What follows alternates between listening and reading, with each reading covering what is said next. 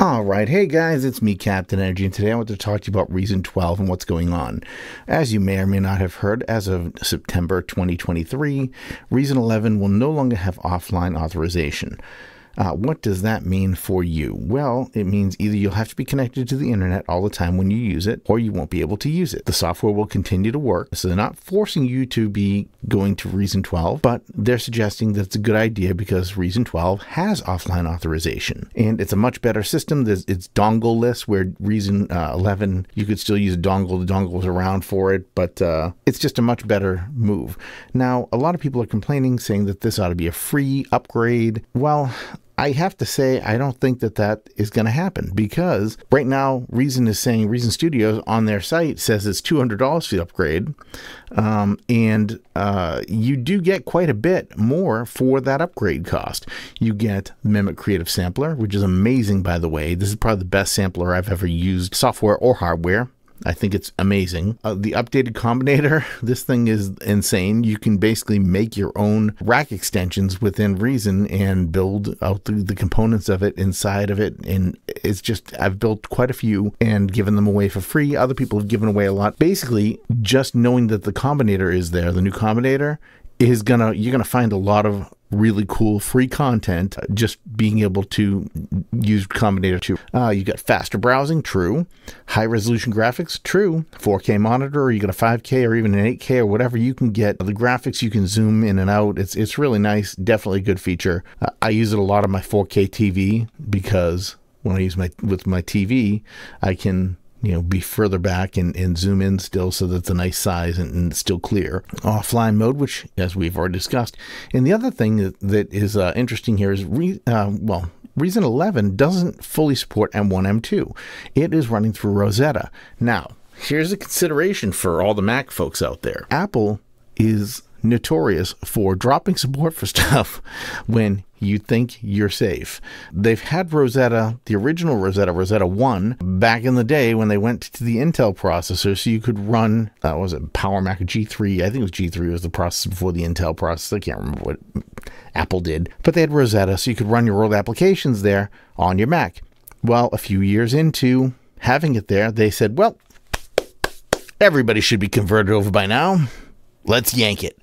So they did. They yanked Rosetta, and all of a sudden, all those applications that you used to be able to use stopped working.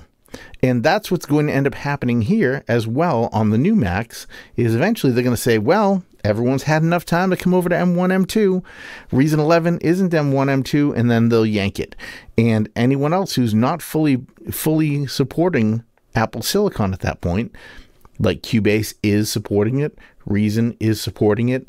I'm not sure what Ableton is doing yet, or what any of the other DAWs are doing yet, but if they're not supporting M1, M2 fully at that point, they will suddenly cease to work. What are you going to do about it?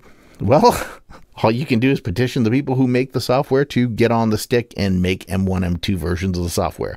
Same thing for VSTs, like plugins and such. VST3, which Reason does support VST3 and is a VST3 to your other DAW if you use it as a plugin. A lot of DAWs are not going to handle VST2 anymore because it is supporting code that is not future-proof, basically. VST3 is going to become the base VST that will be available in most DAWs.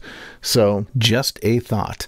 Anyway, I found that, like I said, on Reason's site, the price is $199 for the upgrade, which is a little pricey, I think, but it's still worth it. You still get quite a bit for that, for $199. However, if I could save you $120, why wouldn't I do that? So let's take a look right now. I'm going to jump over to Sweetwater right now, and they have available as a download. Okay, so you'll have it now. It'll be in your hands in 5 minutes. Well, maybe less, depending how quick you are with the keyboard. You go to Sweetwater Sound, and and I'm not even going to give you an affiliate link because I'm not an affiliate. I just use Sweetwater for everything. But I will give you this link. I'll copy this link and put it in my description for you guys so you can find it. But you go over here, and you can buy it for $79. If you want, you can even spread the payments out over 6 months. That's like $13.80 a month or something like that, which is less than the cost of Reason Plus. And you'll have Reason 12, and you'll have access to all the future things that are coming out for Reason. just a thought. It seems like a great idea, and if you have any questions or whatever, hit me up in the comments. I'd be glad to try and answer them for you.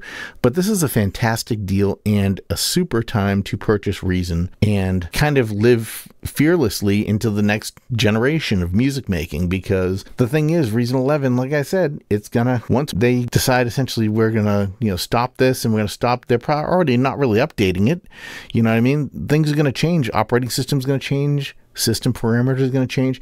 You might think you can use it forever, but you can't, because eventually your computer is going to be replaced, right? Well, it may not work in Windows 12 or Windows 13 or whatever, or it may not work in the next OS X Venezuela. I don't know.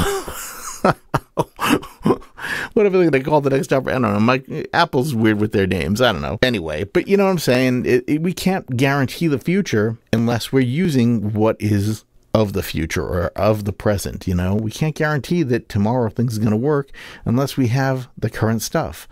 So $80, I think it's definitely worth spending $80 for your peace of mind, having the ability to keep working on your music. This is a purchase, by the way. This is not a rental like Reason Plus. They want you to go Reason Plus. Sure, they do. $20 a month.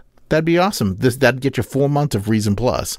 And you'd get a little more for that. Yes, you would, but I'm not a fan of the Reason Plus model. I'm not a fan of any subscription model. Anyway, I will stop now. I appreciate y'all taking the time to listen to this. Let me know what you think. Do you think you're going to upgrade to Reason 12? Is $79 enough of a price break for you? Do you think that you're going to stick with Reason 11? Or are you going to stop using Reason completely? I'm just curious what people are thinking. I'm never going to stop using Reason, and so that's why I will continue to purchase the owned version as I go along. But yeah, I think Reason's fantastic.